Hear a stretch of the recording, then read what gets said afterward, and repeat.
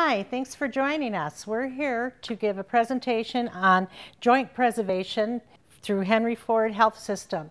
My name's Pat Strom, and I'm a physical therapist assistant that will be here today to hopefully answer a few of your questions. What we do in this class is we review the knee and the hip in rather detail.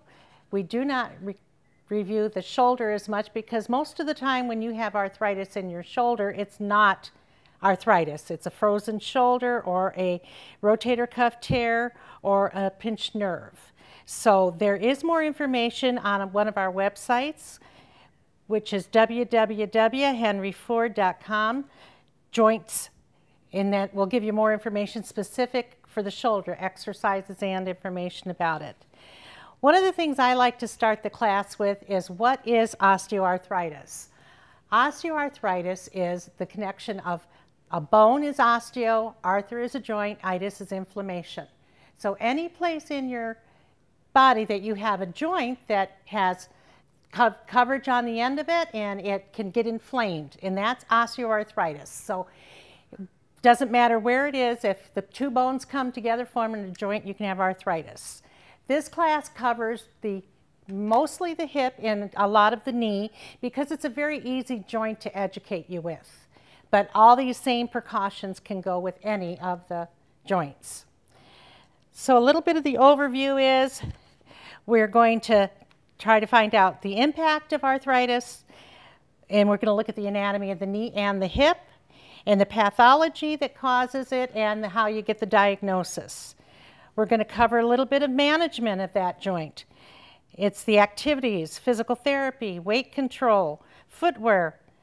Might touch a little on orthotics, nutrition, managing the pain and swelling, medications, experimental treatments, integrated medicine, and surgery. So how common is arthritis? Over 46 million Americans have arthritis. That's 1 in 5 adults. I think that these numbers may change as our population changes, but at this point we're looking at 1 in 5 adults. So it's a very common disease. Osteoarthritis is the most common form of arthritis. Osteoarthritis causes pain, inflammation, and it leads to long-term disabilities.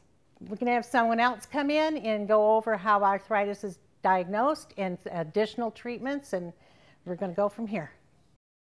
Hi, my name is Trevor Banka. I'm an adult reconstructive orthopedic surgeon through Henry Ford working out of West Bloomfield Hospital. Today we're going to be talking about osteoarthritis, how it's diagnosed, and the causes. Osteoarthritis can be diagnosed in multiple different ways. We typically use an X-ray as our first line of radiography or first line of imaging. Through X-rays, what you're able to see is you can stage the arthritis and you can determine whether the hip or knee has end-stage arthritis or early changes which may be able to prevent advancement of the disease.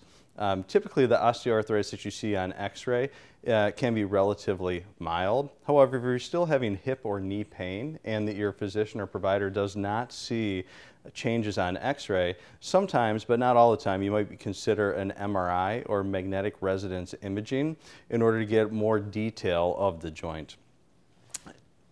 There are also instances where you may need a blood test, and the blood test is to try to differentiate osteoarthritis from other forms of inflammatory arthropathies or inflammatory arthritis. So the hip and knee are both synovial joints. Synovial joints are a particular type of joint that have a synovial lining. Not all joints have synovial linings like joints in your back. However, the hip and knee are both synovial joints. A synovial joint is one and such that has multiple different layers. And the layers of the joint, the outer layer is the joint capsule. It's a thick fibrous tissue that actually encapsulates the joint and keeps it watertight. On the inside of that capsule is a special, very thin type of tissue called the synovial membrane, or the synovium. The synovial membrane produces fluid to lubricate the joint when the hip or knee flexes and extends. Inside of that is the end of the bones, where the end of the bone is covered with cartilage. The synovial fluid produced by the synovial membrane lubricates the cartilage as the knee or hip flexes and extends. Here's a cartoon of the knee, and these are the muscles that surround the knee. And you have your quadriceps muscle, which are the thigh muscles in the front of your thigh. The hamstrings are the muscles in the backside of your thigh. The quadriceps allow you to extend your knee. The hamstrings aid you in knee flexion. There's your gastrocnemius, which is the muscles which are behind the knee, which are really your calf muscles, which will allow you to move your foot. And there's also hip and ankle muscles. There's a few muscles that cross both your hip and your knee, and muscles that cross your ankle and your knee. The muscles of the hip, you have multiple different muscle groups. The hip is the deepest joint in the body, and it too is a synovial joint, but it's also buried or encapsulated in muscle. There's multiple different layers. Those layers are, you have your gluteal muscles, and there's 3 layers of your gluteal muscles, and those are kind of your buttock muscles, or the muscles that allow you to take your leg to the side or move it away from your body. There's hip flexors, which allow you to flex your hip extenders, which again allow you to extend your hip, and then small muscles, which will allow you to rotate your hip, which really will rotate your entire lower extremity internally or externally. As you get deeper into the knee is made up of 3 different bones. There's your femur or your thigh bone, your tibia or your shin bone, and then your patella or your kneecap. These are all covered in cartilage, and cartilage is the thick substance on the end of the bone which allows you to flex and extend your knee, and that cartilage should be smoother than ice on ice. It's really the only frictionless surface known to man. It's very remarkable. The knee also has some stabilizers, and there's 2 different types of stabilizers. There's static stabilizers and dynamic stabilizers. Your dynamic stabilizers are the muscles that we went over before. Your static stabilizers are your ligaments. There's 4 main ligaments in the knee. There's your collateral ligaments, which are on the inside and outside of your knee, which provides stability on side to side. There's your medial collateral and lateral collateral ligaments. And then there are your cruciate ligaments, or your ACL and PCL, which stand for anterior cruciate ligament and posterior cruciate ligament. And those aid in stability when the knee is flexed. And the stability is kind of that anterior posterior, or prevents your knee from sliding forward and back. So the cartilage on the knee is what we spoke of. That should be, as that knee flexes and extends, that cartilage should be smoother than ice on ice. And the cartilage on the knee is about the thickness of an orange peel. Now, once that cartilage becomes rough, that is arthritis, or the roughening of cartilage.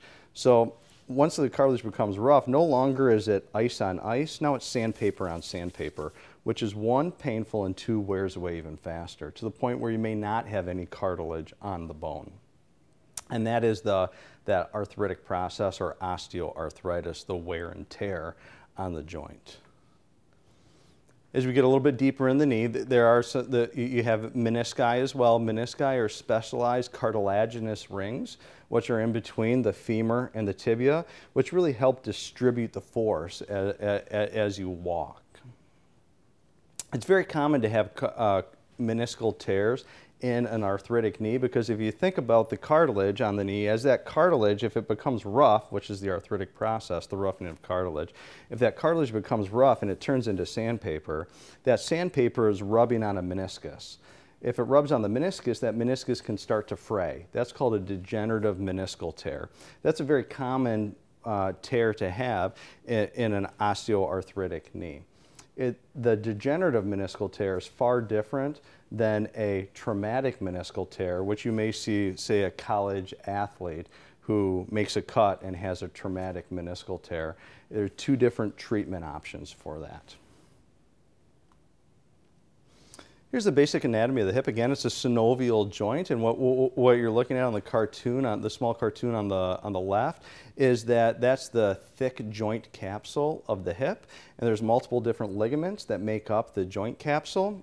Those again create a watertight seal into the joint, and the joint is made up of the femoral head, which is the ball, and the acetabulum, which is the socket, and the hip is a ball and socket joint. So when you remove the ball and when you remove the capsule, you're looking at the femoral head as well as the acetabulum. Both the femoral head and the acetabulum are both covered with cartilage. Again, it should be smoother than ice on ice as that ball rolls around in the socket.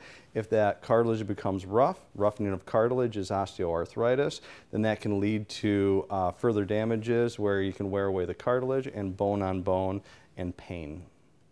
Again, cartilage is very important because it has multiple different functions. One, it covers and protects the ends of the bone, and it absorbs the weight. It can absorb up to 3 times your body weight as you're ambulating or as you're walking. Once cartilage is both avascular and aneural, meaning it does not have a blood supply, and it does not have innervation, or doesn't have nerves that go to it. So cartilage cannot regenerate itself. Once cartilage is lost, once it's damaged forever, or it's lost forever. Our body cannot regenerate it. So if you have damage to it, if that cartilage starts to become rough, it's going to continue to wear. You can often think about this as the tread on your tires. The cartilage on your knee or hip is very similar to the tread on the tires of your vehicle. If you, the more you drive your vehicle, the harder you drive your vehicle, the faster you're going to wear away the tread on the tires. The only way to get new tread on your tires is to get new tires. Same with the cartilage on your knee. The harder you are on your joints, the more stress you put on your joints, the faster that cartilage can wear away. The only way to get new cartilage on the knee is with a surgical procedure. So here's an example of a normal knee on the left, where you see very smooth cartilage. On the right is where you see that cartilage starting to wear away and become rough. Not only once the cartilage becomes rough, what the pain in arthritis is caused by a couple different things. It's caused by inflammation, and it's caused by the bone encountering more forces or more stress. The bone reacts to stress in different ways. The bone is innervated. It has a nerve supply, and it can become painful. The cartilage breakdown products can create inflammation in that synovium that we talked about, which is the lining of the joint, and the inflammation in the synovium can become painful. Here's an example again of hip arthritis, where on the right you see a normal hip where that femoral head is very smooth like a cue ball. On the left, the cartilage is beginning to wear down on the femoral head, and you can see wear on the acetabulum or the socket. This is what we look at when we get an x-ray. A healthy knee, you can see symmetric joint space both on both sides of the joint, on the medial side or the lateral side. And you see that the bone is very smooth and the bone has a very uniform appearance. The hallmark of an arthritic knee is loss of joint space, where you can see that those bones of the end of the femur and the end of the tibia are close, they're touching. This is bone-on-bone arthritis or end-stage arthritis. Not only that, but you can see a deformity forming of the knee where the knee is not aligned as you would expect it to in a normal joint. The bone also looks much more white, or radio-opaque is what we call it, and that's because the bone is seeing more forces. The bone knows how to do one thing, form more bone. If it's seen more forces, it lays down more bone and tries to make the end of the joint, or the bone in the joint, very, very thick. So that's what we call sclerosis. Not only does it become thick, it can also form bone spurs. And bone spurs is the body's way of trying to distribute the force. So the hallmarks of arthritis are loss of joint space, deformity, bone spurs, and you can see cysts which can form in the bone as well. Here's a comparison of an arthritic hip. Again, on the left you can see adequate joint space, or good joint space, between the ball and the socket, or between the femoral head and the acetabulum. On the right side you see an arthritic hip, which you see loss of joint space. You see a deformity of the femoral head, which is it is no longer round. You can see a bone spur forming, which is the body's way of helping to distribute the force. Now I'm going to hand it off and we're going to talk about different treatment options for arthritis. Hi, my name is Sherry and I'm one of the physical therapists with Henry Ford Health System. And I'm going to talk to you a little bit about self-management. So what can you do about your joint pain? So activity is very important for managing your joint pain.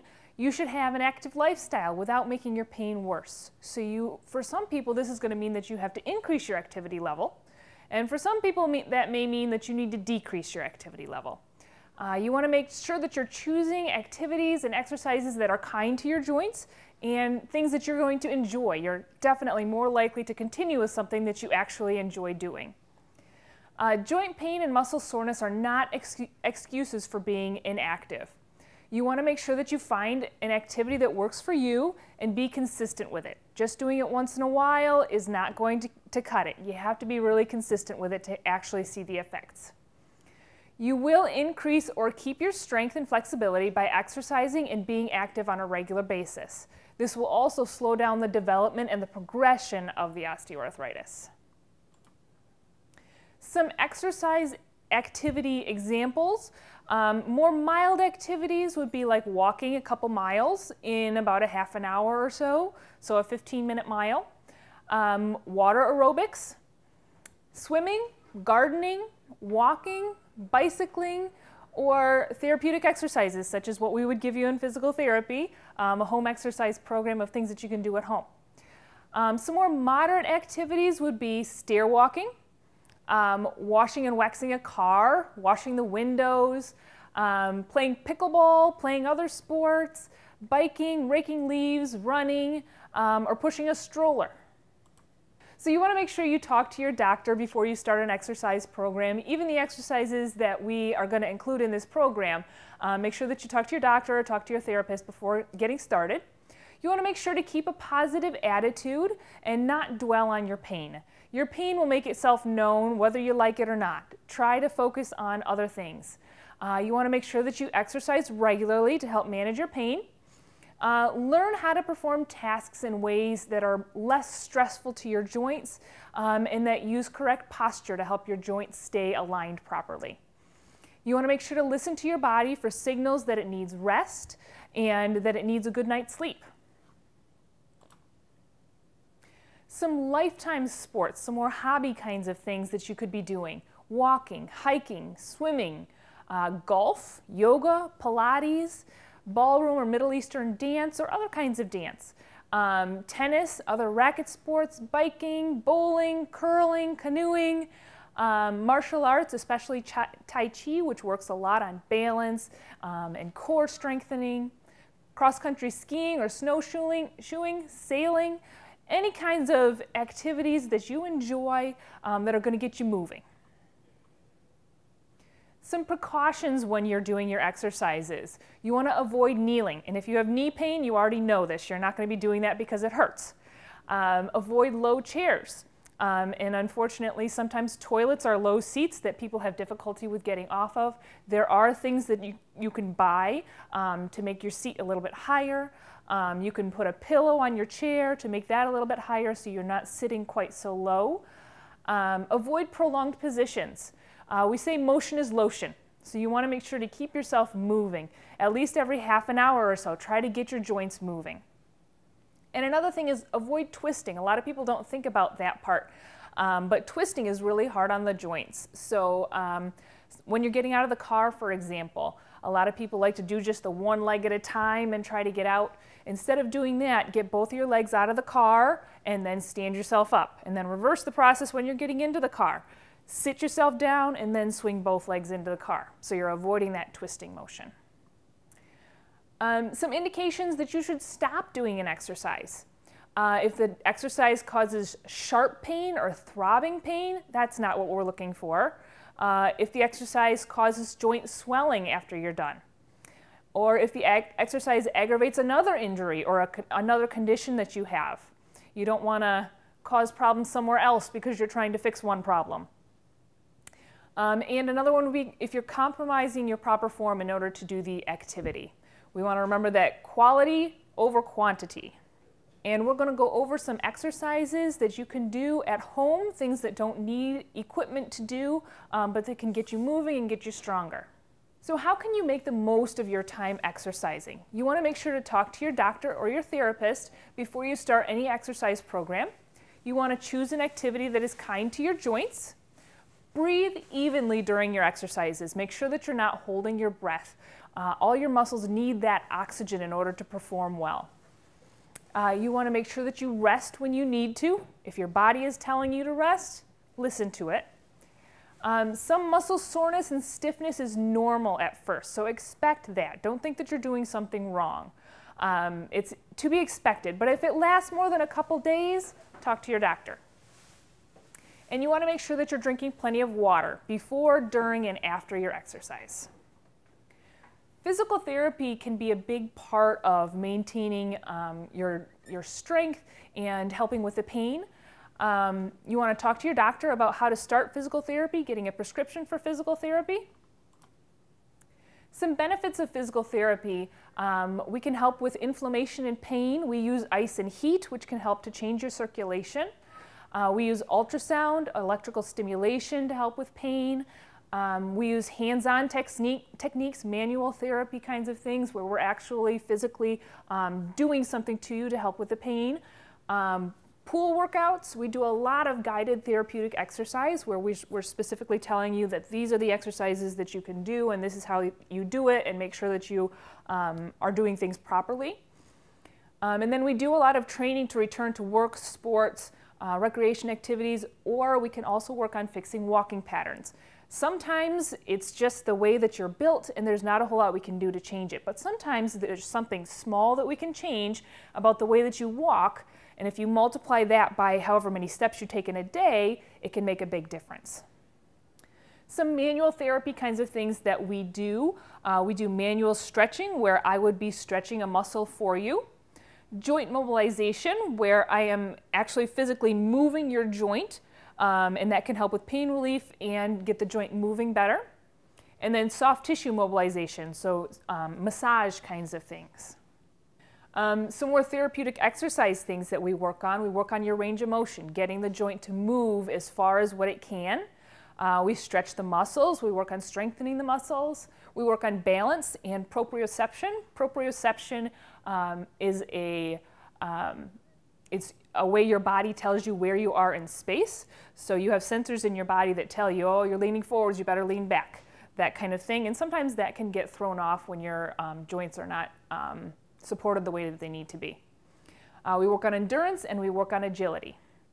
Some more functional kinds of things that we work on activities of daily living, so getting dressed, bathing, those kinds of things that you don't even really think about until now all of a sudden you can't bend your knee far enough to put on your socks or to wash your foot, or those kinds of things. And so we can help you with different ways to do things, or if there's equipment or a tool that you need to be able to get the job done. We work on transitional movements, so rolling in bed. What's the easiest way to do that? What's the easiest way to get in and out of bed, or the healthiest way? What's the best way to go from sit to stand? And working through those kinds of things that you may have difficulty with doing. We work on gait training, so working on how you walk, and then return to work, sport, and recreation. Will weight control help with osteoarthritis? Absolutely. If you are overweight, you can reduce the pressure on your knees by losing weight. So a loss of 10 pounds reduces pressure on your knees by 50 pounds of when you're using the steps or when you're getting in and out of a chair. So it can make a big difference. It doesn't mean that you have to lose 50 pounds. Every pound that you lose takes pressure off of your knees. And there is a Henry Ford weight management program. To join the program, you must have a body mass index of 30 or more, and you have to have a referral from your doctor. Footwear can also make a big difference in your joint health. You want to make sure to look for shoes with good cushioning and good arch support so that your alignment is as good as possible starting from the ground up, and so that you have cushion for your joints with each step that you take. So if you have flat feet or high arches, you may benefit from some orthotics, which are inserts that you put in your shoe, and then they try to change the alignment of your foot.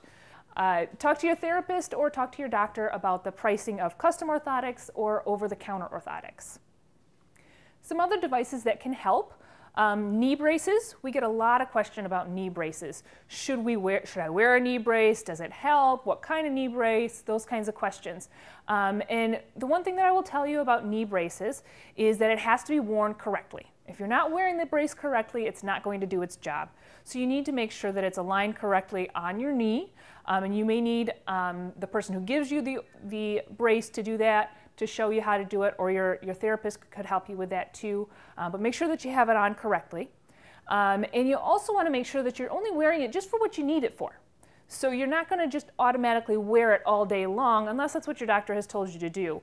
But the idea of a brace is to get you through what you need it to. So if you know that going to the grocery store, for instance, really aggravates your knee pain, wear it when you go to the grocery store. But then when you're done, take it off so that your muscles truly have the chance to work and stabilize your knee instead of relying on that brace to do it for you. We also work with different assistive devices, so we can guide you towards what assistive device might be best for you. Do you need to use a cane? Do you need to use a walker? What kind of walker? What kind of cane? There's all kinds of options, so we can guide you in that, and also making sure that you have it fit properly for you.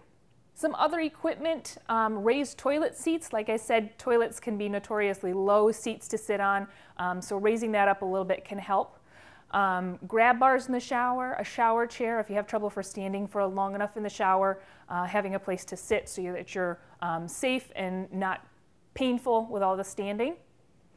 And now I'm going to turn it over to someone else to talk about some nutrition kinds of things. Good afternoon, I'm Colleen Matz, a PTA here at Henry Ford Health System, and I'm going to be sharing with you some nutritional tips that can help aid with the osteoarthritis that you are suffering from. So some of the nutritional tips that we want to talk about first off is cutting calories. You want to always think about your portion sizes and trying to choose smaller portion sizes, avoiding sugary foods and drinks. Especially like when you think about going to restaurants, you want to make sure that they tend to like give you almost 2 or 3 portions of food. Try to like cut those portions or maybe take them home for leftovers. Another thing to think about is how much fruits and vegetables you're getting. Fruits and vegetables are really important. You want to make sure they're taking up a portion of your plate. Antioxidants in fruits and vegetables may help reduce joint inflammation and pain. You should consume a minimum of 3 cups of vegetables and 2 cups of fruit each day. So you want to always be looking at your plate and making sure that you have those on there with every meal if possible. All fruits and vegetables can contribute to improved health, especially cherries, leafy greens, tomatoes, and berries, which are all high in antioxidants. Another thing to think about is choosing foods that have omega-3 fatty acids. The benefits of omega-3 fatty acids help with stiffness and joint pain. They help reduce inflammation and help anti-inflammatories work. Food sources can be cold water fish such as salmon, mackerel, herring, and tuna. They are also found in flaxseed and walnuts. Sometimes you can get flaxseed ground down. You can add it to smoothies or yogurt. It just makes it a little easier to take down. Also, another thing that sometimes gets overlooked is making sure that you're hydrated and that you're drinking plenty of water. This also is something to think about, is making sure that you're not intaking too much caffeine. So with waters and teas, if you're having more than 1 to 2 cups a day, that will affect your hydration levels, and you want to always be really careful with that. So make sure you're getting plenty of water. Another thing that you really want to make sure that you're avoiding is highly processed foods that are high in sugar or sugary drinks. Things that have animal fat and refined grains. These can add a lot of extra calories into your meals, and these foods do not add any nutritional benefit or value at all. They often lead to weight gain. Something that you can also think about when you're going to the grocery store is something I like to kind of let people know is you want to try to shop on the outside or the perimeter of the store. That's where you're going to find more of your produce and your meats and your dairies, and try to avoid the inside aisles of the grocery store where you're going to often find those processed foods. Thank you very much for your time, and I'm going to turn it over to my colleague Amy. Hello, my name is Amy Hahn. I'm one of the physical therapist assistants here at Henry Ford, and I'm here to bring you some additional tips regarding nutrition and other tips for helping manage your pain and swelling. You could visit our website, There's a health and wellness blog that you can sign up for. It provides recipes and other helpful tips on eating healthy and staying fit. You could also sign up to receive the latest articles in your inbox every week. There's also a grocery store tour that you could sign up for a small fee of $15, which a registered dietitian nutritionist will take small groups on a tour throughout the grocery store and teach you how to select your food items and how to shop smarter to buy the most nutritious foods. Also, we have nutrition services where you can meet one-on-one with a registered dietitian and learn about other nutrition services. Some other tips to decrease pain and swelling are rest. So you want to avoid activities that cause pain after a new injury or any flare-up of a chronic injury, so something that you've had for a while. I know I have a lot of patients in the past that say, when I go up and down stairs to do laundry, my knee after a while starts to really bother me. So my suggestion is to split those activities into smaller portions. If you know that 15 minutes of going up and down stairs bothers your knee or your hip, break it into smaller portions. Also, you can elevate and compress the joint or the painful area. Elevating the injured area above the level of your heart helps gravity pull some of the inflammation back down into the system to be filtered out. You could also try wearing compression sleeves or stocking over your swollen joint. You could combine those things and elevate it with the rest and add ice to the factor. Ice helps decrease pain after an injury if there's swelling and can prevent future swelling. You want to use ice after a new injury. So anything that's happened within the last 72 hours typically will require some ice.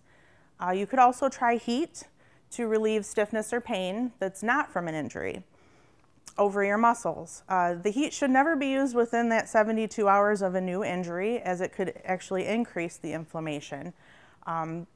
Or if you have a lot of swelling in that joint, you're not going to want to put heat on it. You should use the ice. You can use both ice and heat in certain instances.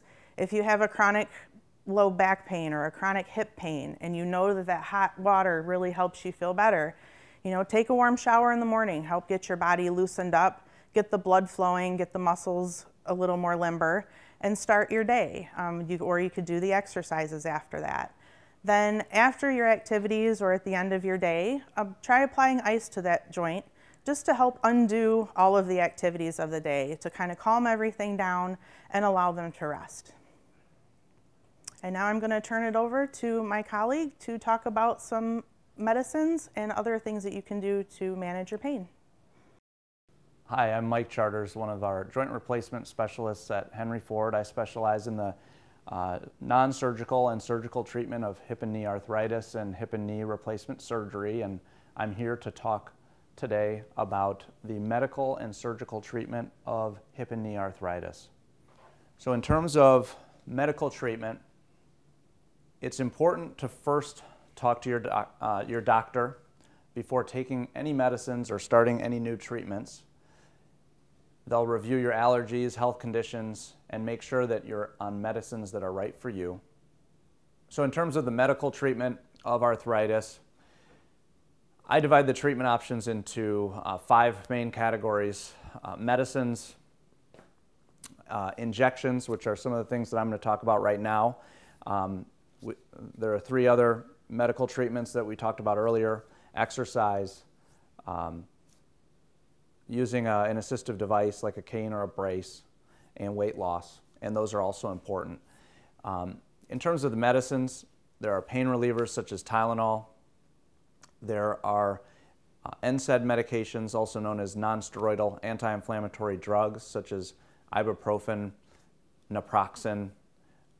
Those medicines, we have to be careful about your stomach and kidneys, and it's important to talk to your doctor before starting one of these medicines. Supplements like glucosamine or chondroitin.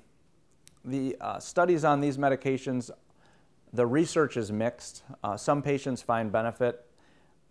Not all patients find benefit, but there are definitely patients that swear by these medicines, and they're pretty inexpensive, and I say that if they work for your hip or knee arthritis, then I would take them. There's also injections. There are different types of injections. There's steroid injections that you'll hear about. There's lubricant injections.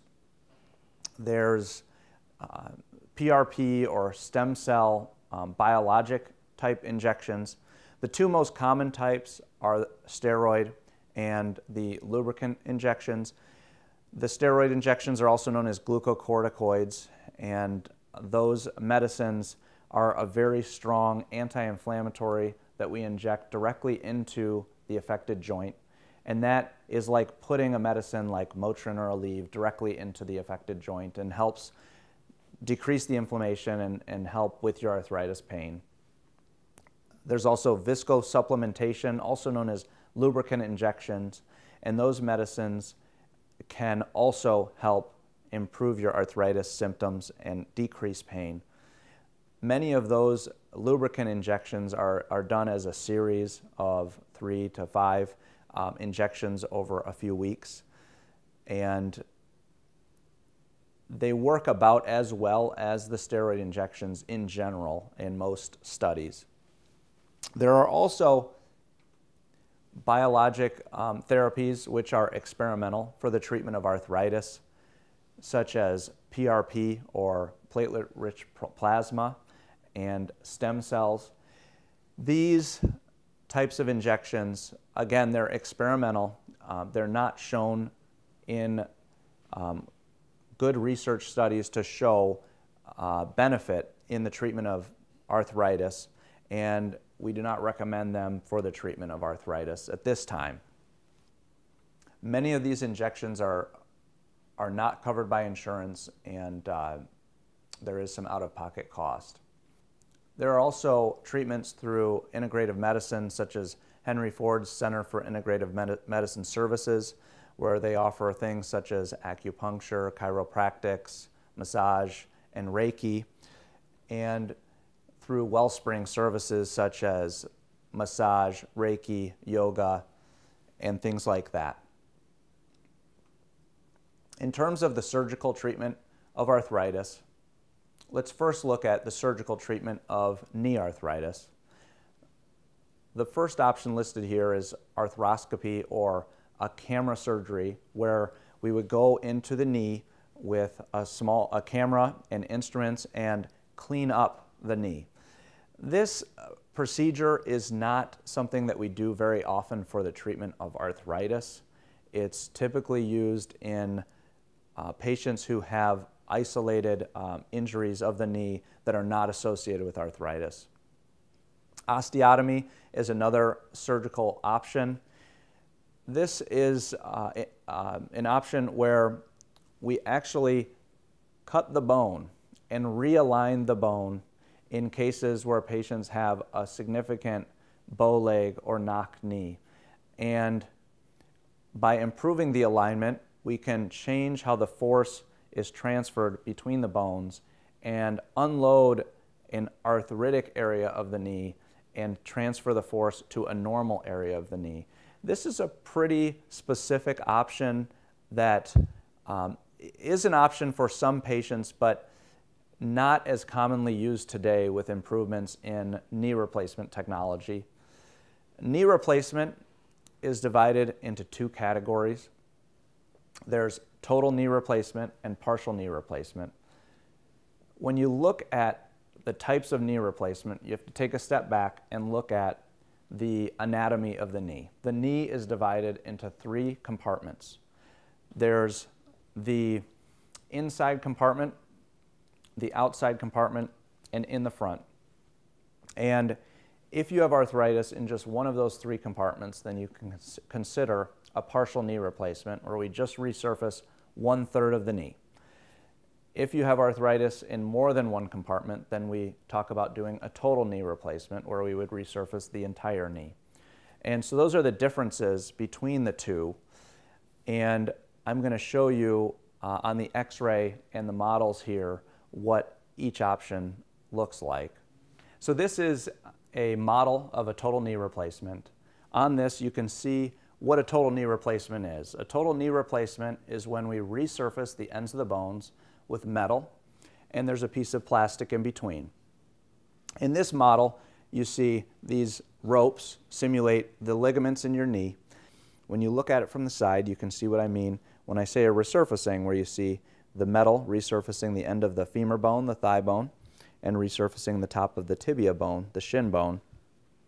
And then when you look at it from the front, you see the plastic in between. And by resurfacing the knee with the metal and plastic parts, it takes away all the arthritis from the knee, and all of your arthritis pain will be gone. What I also want to show you now is the x-ray of the knee. You can see on the left side is a view from the front of what the knee replacement looks like on x-ray. The bright white is the metal components resurfacing the end of the bones. And on the right side, you see the side view of the knee. And on the side view, you can see very well what we mean by a resurfacing, where you see how that metal component simply recaps the end of that top bone, the femur bone, and resurfaces the top of the bottom bone, the tibia bone. And then you also, on the side view, see the kneecap in the front. And in many situations, we also resurface the back of the kneecap too, taking away all the arthritis from the knee. So this is a picture of a partial knee replacement.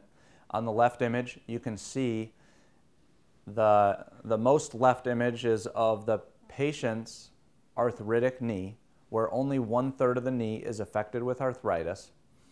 And on the second image, the after image, is the one showing the partial knee replacement, where that arthritic area of the knee has now been resurfaced with metal, with a plastic piece in between. And then the rightmost image is the x-ray of the patient's knee, showing the bright white metal components of the partial knee replacement and the restored alignment of the knee.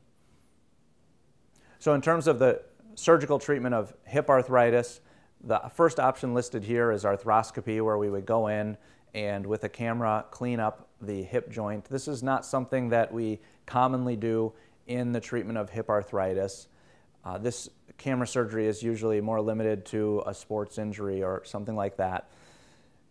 There are also hip osteotomies, which are not very common for the treatment of hip arthritis. That's, again, an osteotomy is where we would go and we would cut and realign either the socket or the ball of the hip to try to offload the arthritic area with a normal area of the joint. And again, this is not something that is commonly done in the treatment of hip arthritis. Then there is total hip replacement surgery, which is a good surgery for the treatment of arthritis. It's where we would go in and we would resurface the hip with a new metal socket and a new, typically ceramic ball.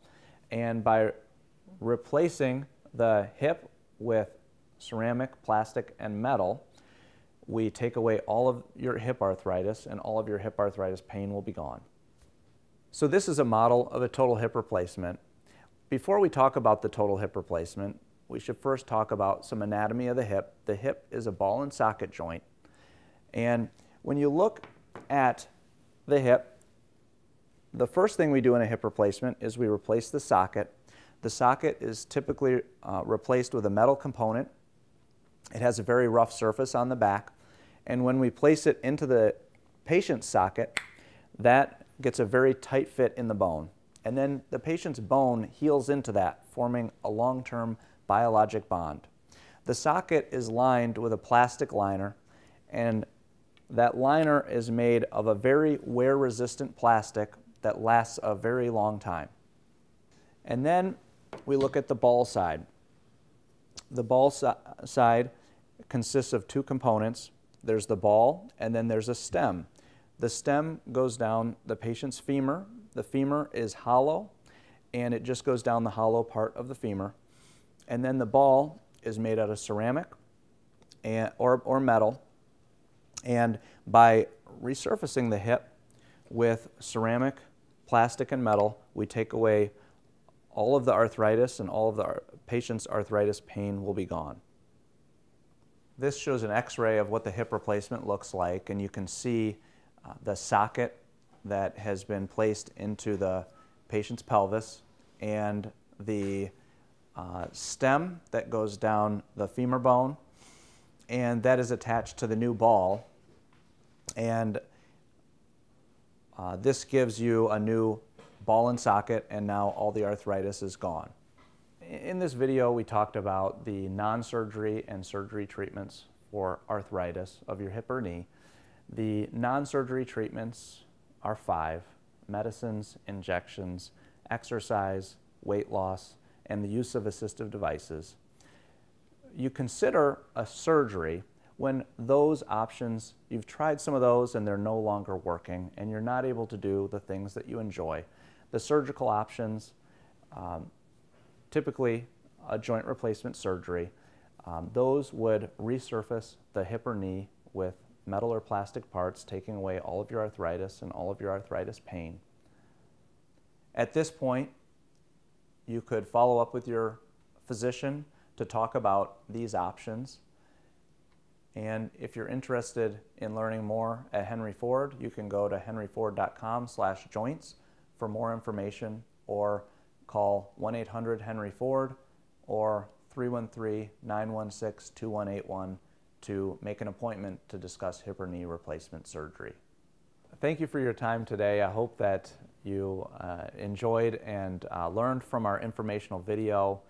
We look forward to seeing you at Henry Ford.